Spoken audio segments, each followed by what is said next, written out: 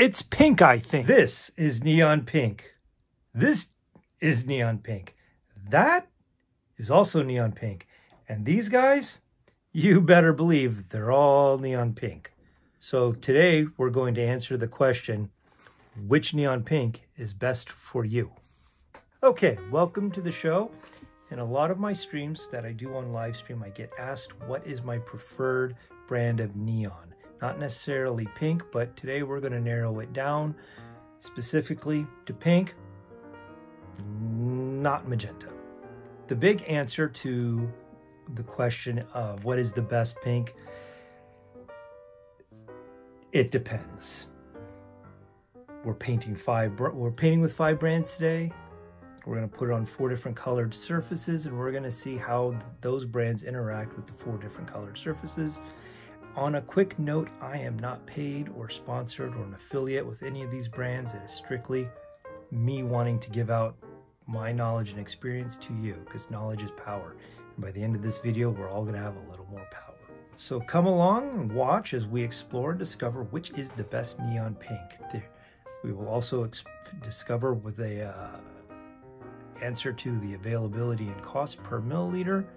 So at the end of this, we'll have which ones have how the coverage behaves, their availability, and their cost. Let's see, as a note for preparation, all the skeleton wares are primed with an aerosol can and then hit up with an airbrush primer, because my airbrush primers are colored, and I was able to then put a base color on the purple to make sure that the purple is a proper color.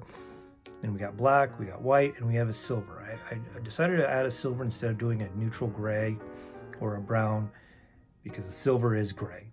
And I wanted to see if any of the paints have the possibility of letting the transparent or the translucent property allow the metal to shine through, and I was not disappointed. They're all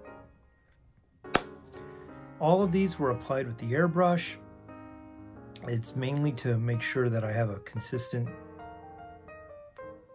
coverage, and it's how I do my neons. I love running my neon paints through the airbrush. Everything comes out cleaner, crisper, and half of my style is doing it, painting for things to be under a black light, so I always want that to be as crisp and clean as possible, and the airbrush does it for me. My apologies for some of the quality of parts of this video. My camera took a dump, so I filmed most of this with my phone, and I figured no content is better than, my apologies for some of the quality on this video. My regular camera took a dump, and I ended up doing a lot of this with my phone, and I figured low content is better than no content. And my side-by-sides, they're okay, but I'm not nitpicking about any of these paints. They all perform really, really well here. We're just going to cover the differences and how they behaved under on top of the black, the white, the silver, and the purple blend. So let's get to work. Okay, so here are the paints we are using today in no particular order. We have the Army Painter Hot Pink Air. The Army Painter came out to 20 cents per milliliter and is the cheapest of the 5. It's a great paint. It's available online all over the place, and chances are your local hobby shop, as long as it's not one brand specific, will have it. We have Pro Acryl's fluorescent paint. A 22 milliliter bottle of Pro Acryl runs $5, so it ends up being 23 cents a milliliter. They are also all over the internet and monumenthobbies.com. And here we have the So Flat by Golden Acrylic. It's the fluorescent pink. It's in a 59 milliliter bottle running $11.82, but price per milliliter is only $20. It is available online, and this paint does require thinning with flow improver and water. We have acrylic ink by Holbein, their Luminous Opera. Holbein at 30 milliliters is $9 and it runs 30 cents per milliliter. It's available all over the internet, and it does require a little bit of matte medium. The big downer about Holbein is they only make 2 colors or neon colors. So yeah, they will only appear one other time if I do any more of these challenges or comparisons. And pink by chromaair. Chromaair is my go-to paint, not gonna lie. You could buy it in pints, which is the best part. At $20 a pint, it's a great deal. It's 4.25 cents per milliliter at that, and you can get it online through the spraygrinder.com. This bottle's gotten a lot of use. Yeah, I love using it. All right, so here we go. We've all done this step, right? When painting a lot of miniatures or toys at one time, little taping some tape onto a scrap piece of wood or a box or something to make sure that you can hold multiples. Great way to get a lot of things done in one shot.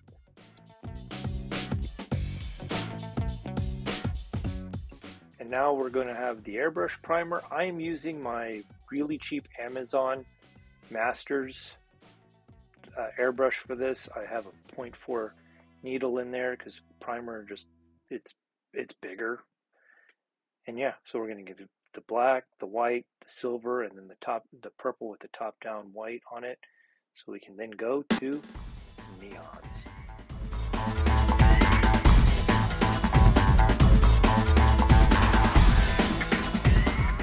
So now that the primers are all done, we're now separating them so each stick can have its own brand of paint for one of each type of primer and get that hammered out.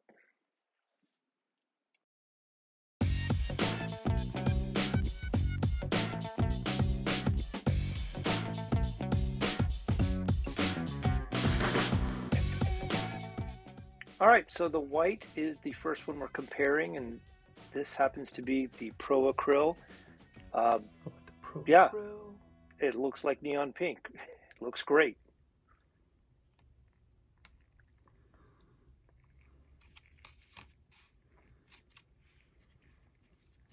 And then up next we have the Holbein, and that came out a little spotty, but it's super bright. It's one of my go-tos. Here's the So Flat Golden, which required a lot more thinning. That's pretty dang powdery. And then next we have the Army Painter's Hot Pink, which that also came out super bright. And then here's my go-to chroma color. I over-thinned this one a little, but you know, there's nothing wrong with any of these paints, especially on white. Look at how great they look. Some of them are a little pink, or some of them have a little more purple to them. But yeah, they're all wonderful.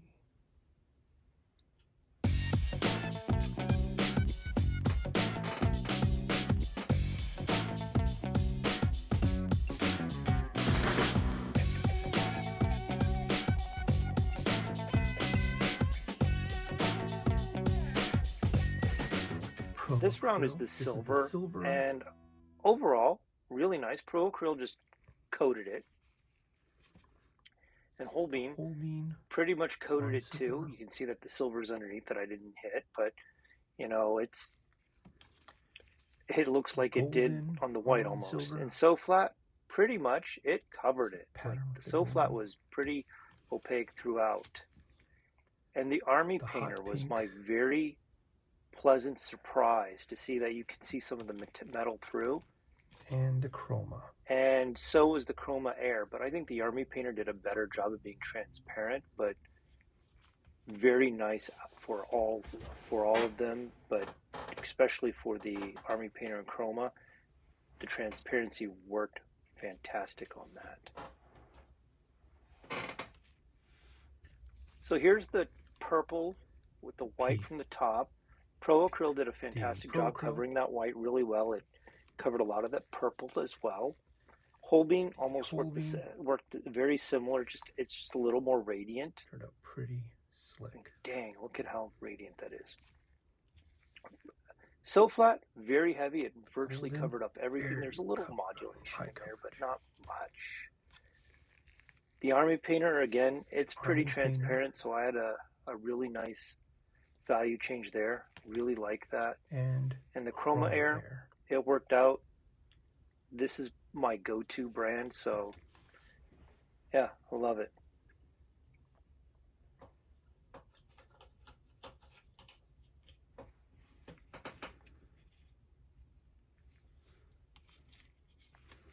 And this one's the black primer, and you can see with the Pro Acryl and the So Flat that their paints are more opaque, and because of that, it actually got like some decent pink coverage on there. It's very neutralized, and as we'll see later, the black light it shines crazy.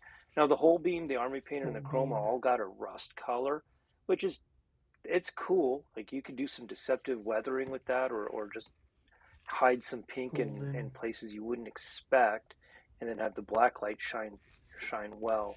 So not much to report. You either get like a dusty rose or a rusty color, and it's pretty neat. And chromaair.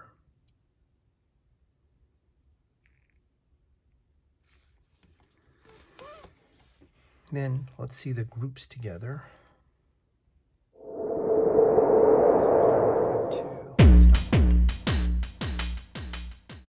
Okay, so in the end, they all work great under the black light.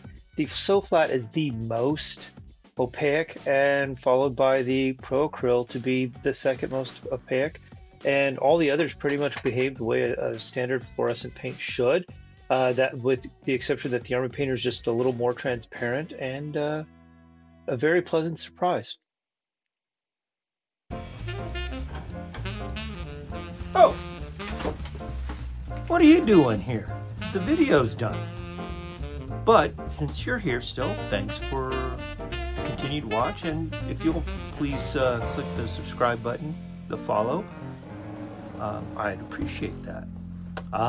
Since I've said I will never waste your time or mine doing a subscribe-like video or portion during the video itself, this is bonus if you happen to keep watching. Thanks a bunch. Have a super day.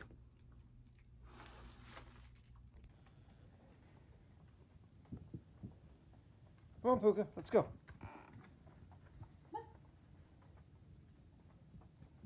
Oh, and then you walk normal. That's because we are recording the behavior. Thou shalt not record the behavior.